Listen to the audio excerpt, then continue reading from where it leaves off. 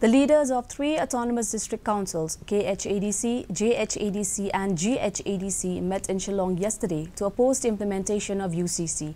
The 3 autonomous district councils of the state on Wednesday decided to submit a joint representation to the Law Commission of India to oppose implementation of the Uniform Civil Code in the 6 scheduled areas. Addressing reporters after the meeting, KHADC Chief Executive Member Pinayat Singh Eam reiterated concerns that UCC will have a direct impact on the powers and functions of the ADCs, especially on the customs, traditional practices and the community as a whole. Since the Law Commission has given this appeal in public domain, so we feel that as responsible citizen of the state